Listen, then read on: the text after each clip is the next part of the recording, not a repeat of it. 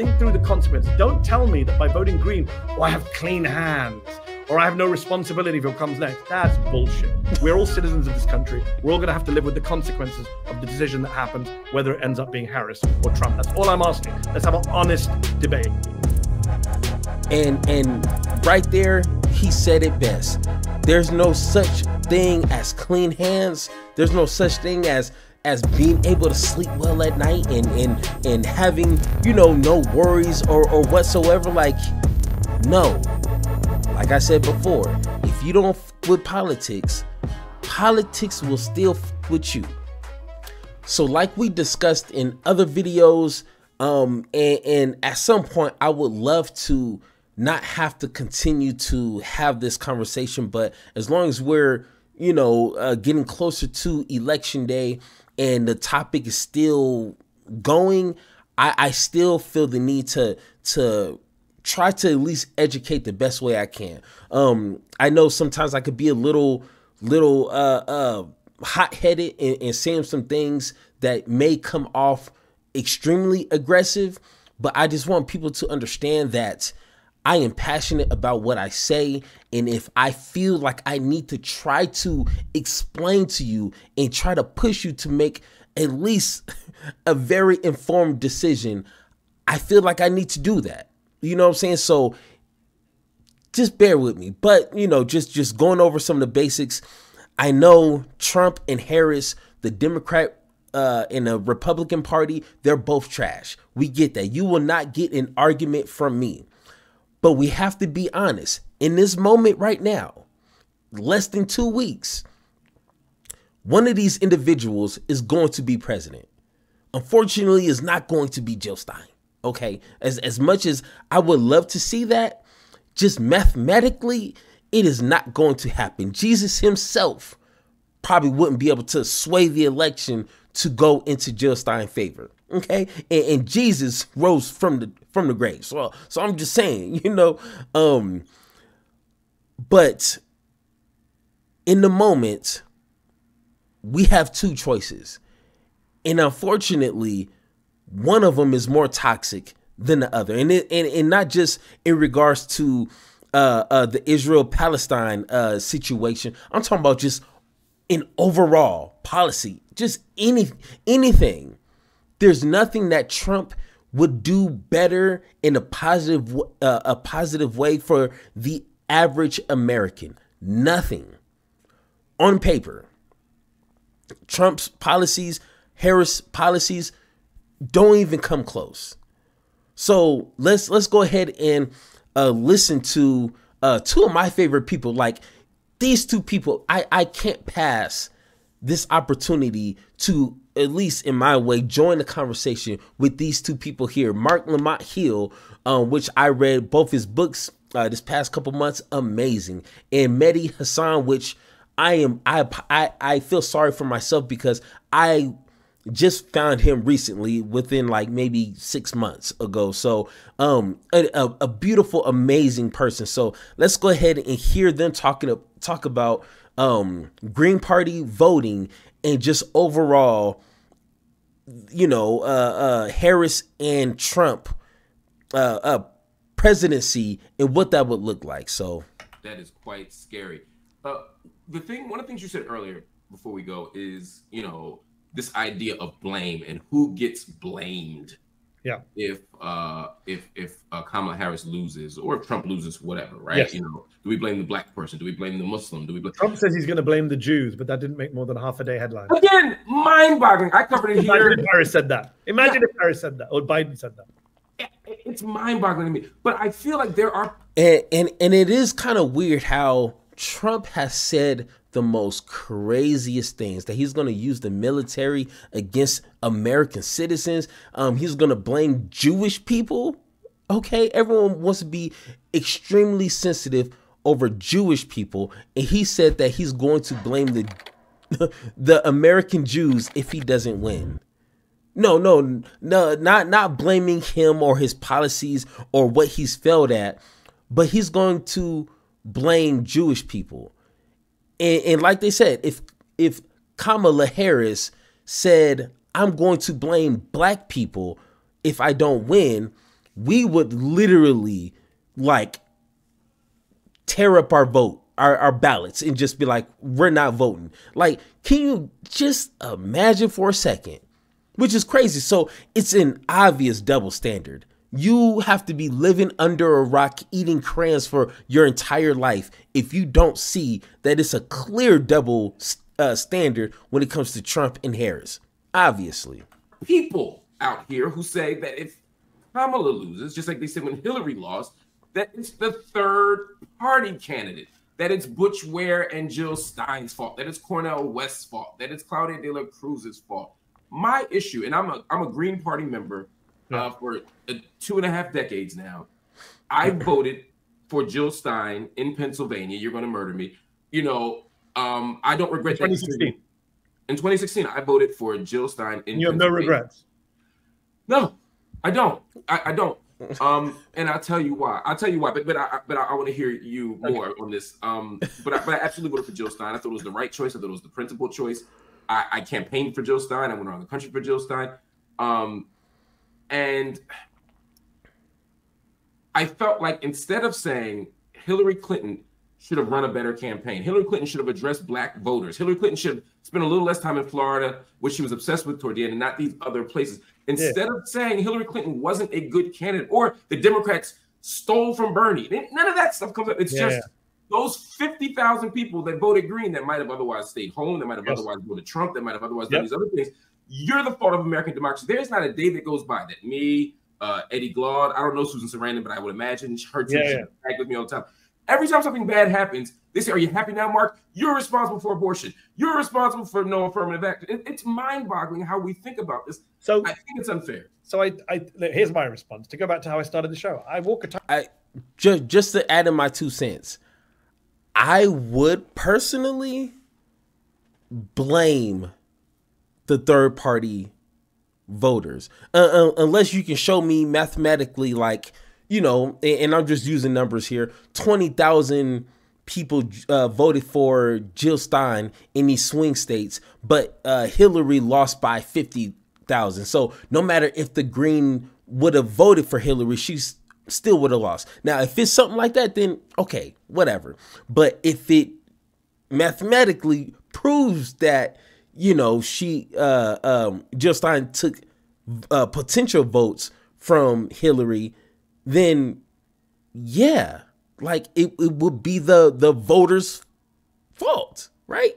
Like, it's you decide who to vote for, bad candidate or not. Like, you still make that decision, so it would be the decision maker's fault, right? So, I mean, you know, just stand on your business, you know. Tightrope on this stuff. People, it makes me unpopular with some folks. Yes. But I try and walk and chew gum at the same time. I believe that Hillary Clinton was a bad candidate in 2016. She ran a bad campaign. She didn't visit Wisconsin. She said some awful stuff. And she wasn't the greatest candidate to take on Donald Trump in what was supposed to be a change year. No one wanted a Clinton.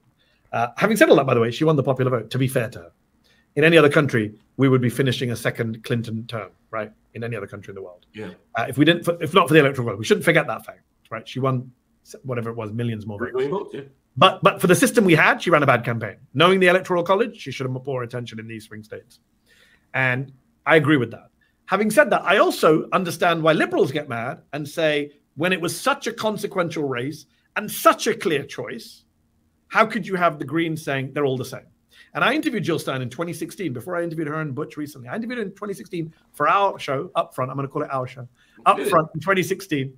And I said to her at the time, and I went back and I watched the clip recently, I said, if there is a swing voter in Pennsylvania who says, Jill Stein, you can't win the presidency. I support the Green goals, but in this state, who should I pick, Clinton or Trump? Would you say go Clinton? She said, no. They're both the same. They're both as bad. There's no lesser evils. That, for me, is a problem. That's what I'm going to call out. I'm not going to blame Green voters or say Greens cost the election.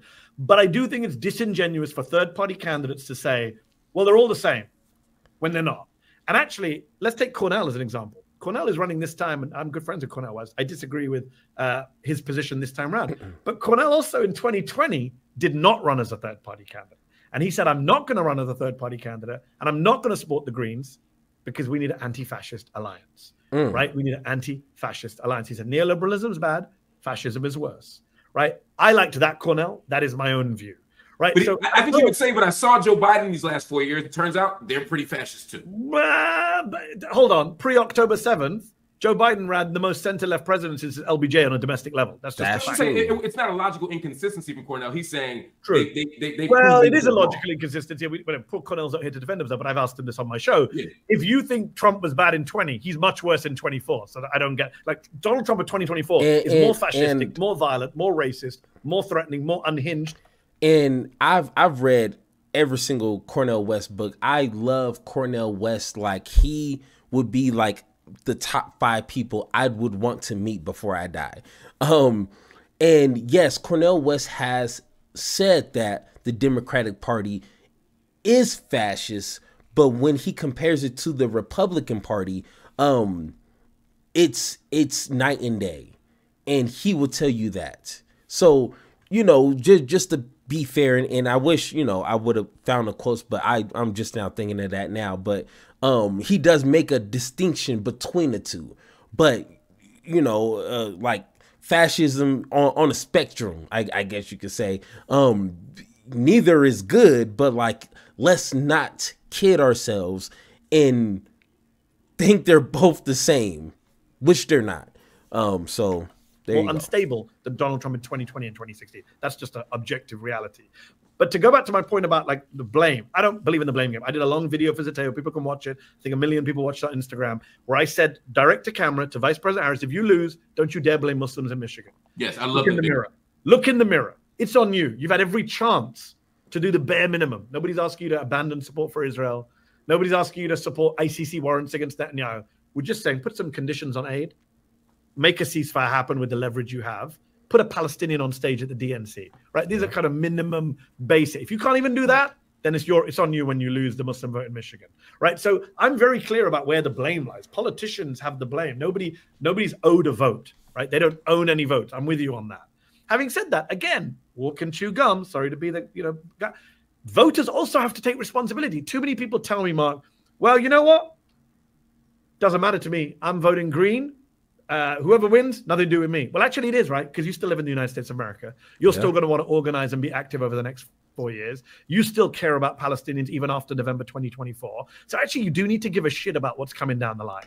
And Phil DeFranco said it best. I'm not going to act like I invented the quote. You know, I got to give props when props is due. But he said it best. He said, you may not fuck with politics, but politics will fuck with you. You know, so let's not pretend like you're just going to vote for whoever you want and you're just going to continue about your life. Like, if Trump is as bad as some of these people are saying, and Project 2025 is as disturbing as I think it is, it's going to mess with you. You're going to have to also reap those consequences. Me and you, we in the same boat. You know what I'm saying? So like, that's why, in my opinion, I need to try to sway people. I'm not ashamed to say that. We're having this conversation so we can build each other. I'm not just trying to talk to you just because I'm bored, which, I mean, sure, you know, whatever. But at the same time, if I could teach you something, you could teach me, then let's do that. You know, if you see that I'm making an ill-informed decision, put me on game. You know what I'm saying? I'm open and willing to learn. But I need you to also be the same. Don't be stubborn like, no, I'm going to, you know, because I don't like hair. Like, I get that. But we in the same boat here. And we got to deal with whatever's the outcome together for 4 long years. That's a long time. I'm going to be like, what, 43 or no, 41. So it's not just I'm going to vote and then never have to think about it again, unfortunately.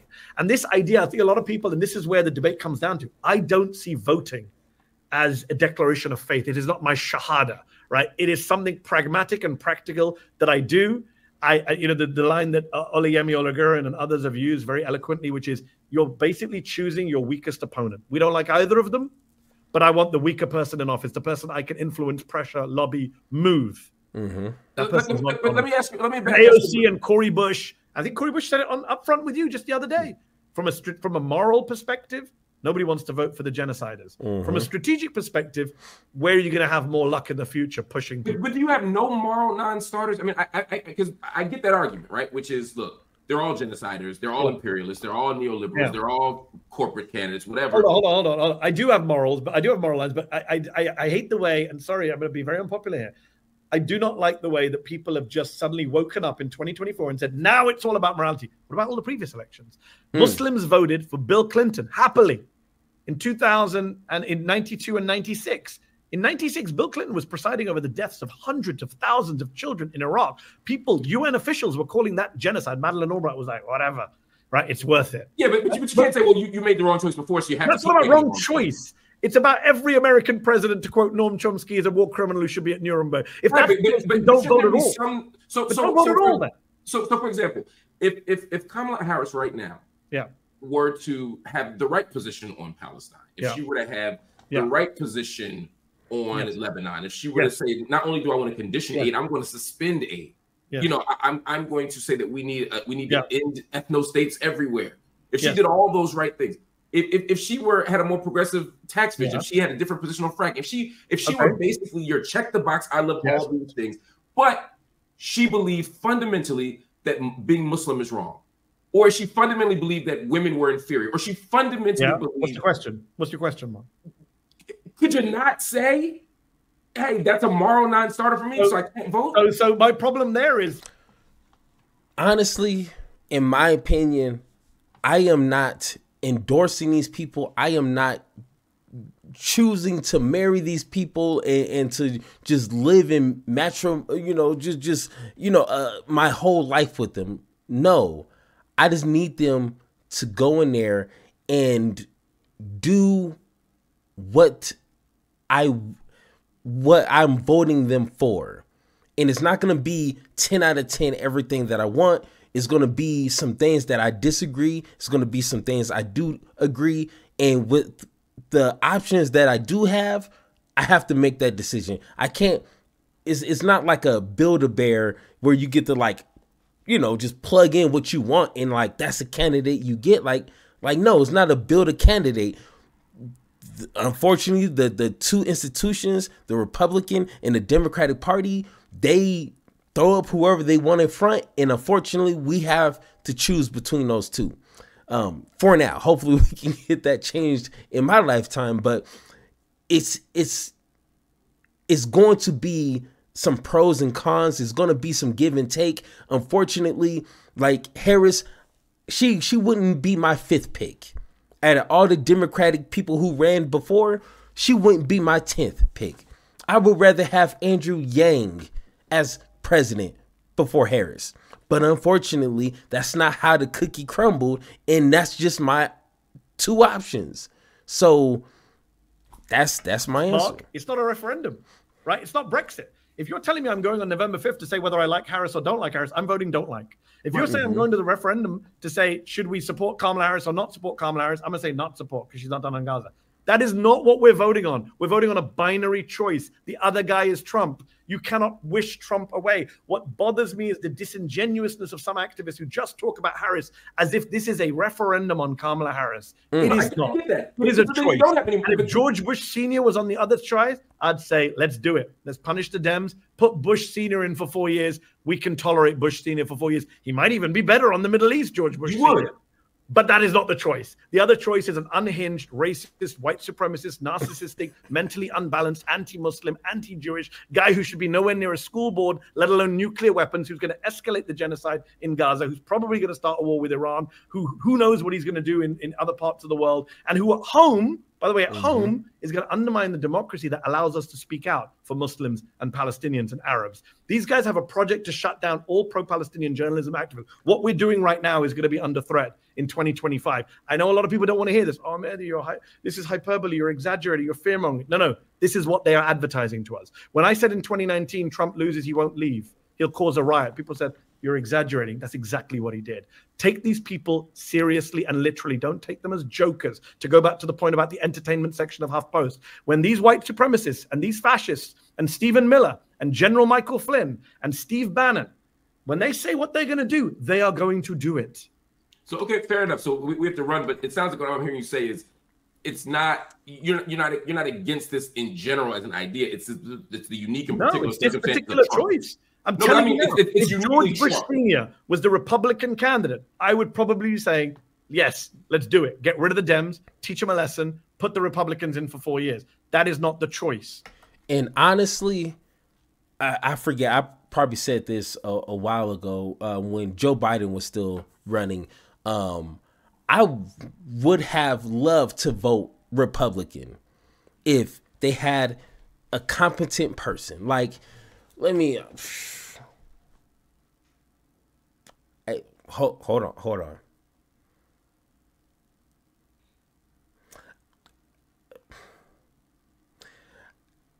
Okay. I can't think of one now, but I'm pretty sure there is a Republican person that I would vote for. Like, Vivek is too slimy. Ron DeSantis is like a mini Trump. Trump is Trump. Maybe Nikki Haley. There you go. Nikki Haley. I would have voted for her, hands down, quick. I would rather have her than a Democratic Party that continues to abuse their longtime voters. And that would have been a perfect time to be like, you know what? Like Mehdi said, we can survive 8 years of Nikki Haley, but not Trump. No, I'm not willing to risk it for the biscuit. I'm not a betting man. Every time I bet on some things, I lose. And I don't want to lose this. So I would rather vote Republican when it makes sense. If we want to do that protest vote or not vote or vote Green Party, then yeah, let's have that conversation. But unfortunately, right now, the Democratic Party, I would say, kind of festered, created, molded, allowed someone like Trump to rise in the Republican Party and be as evil as he is, because the Democratic Party continues to not deliver what the people need. They just give little breadcrumbs, and people are starting to wake up to that. But no, we're sick and tired of that. That's what it is.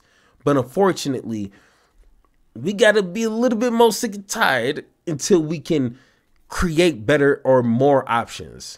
The choice is Trump and Harris. Don't shoot the messenger. I'm just telling you the choice. I wish it wasn't this choice. But as a third-party candidate, though, I can tell you every 4 years they say, if it weren't Bush, I think that's, sorry, Mark, I don't agree with that. No. Every 4 years I'm told that. Every 4 years I'm told the sky is falling with George W. Bush. The sky is falling with George H.W. Bush. I'm going to disagree with anybody else. I'm going to give you an example. Let's go back to No, I said this before. It's like the little boy who cries wolf. I don't want to say every, but when I was, legal age of voting, I would hear it all the time. The Republican Party is a threat to democracy. The Democratic Party is a threat to democracy. It just keeps going back and forth and back and forth. And at some point, you just get used to it. It just becomes the norm. And you're just like, all right, yeah, okay, cool. All right, I got you. You can stop telling me that because I already know what you're going to say. But when it actually becomes a threat and you can read that threat yourself, they just make it public. They are unashamed of what they want to do. They made it public. Now we're trying to cry wolf. And everyone's like, man, we'll survive it, bro. Like, it's not going to be nothing. I hope if Trump wins, I just hope it's all just for show and we could just laugh at it and make some good content. But if it's not, I'm blaming you. I'm going to blame you. All right. Let's just be clear. Don't be mad at me when I start pointing fingers at you. 2008, Barack Obama ran against John McCain. Right? Yes. John McCain famously went out of his way. I don't think he did enough, but to say, oh, this man's not an Arab. He's a good person. Remember that? John McCain stopped the voter. Yes. Right? It was like the bare minimum. I still think it was a little racist, but people love John McCain for doing that. Barack Obama did not call John McCain a fascist. John McCain did not call Barack Obama a communist who he's going to lock up and imprison.